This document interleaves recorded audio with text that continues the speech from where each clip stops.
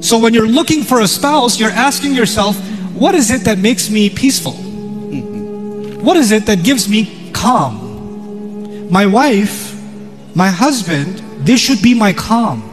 When I talk to them, my stress goes down. My anxiety goes down. My anger disappears. Because all the storms in my life, my spouse gets rid of them. That's the kind of person I want to marry. Now, if you're talking to someone and already there's drama, there's already a temper problem, there's already attitude, there's already difficulty in communication, and you're ignoring it because you love him too much, then you're not going to have peace later. You're simply not going to have it. This is actually the primary objective. And young men and women, when you get married, the most important conversation is going to be, what gives you peace? Tell me.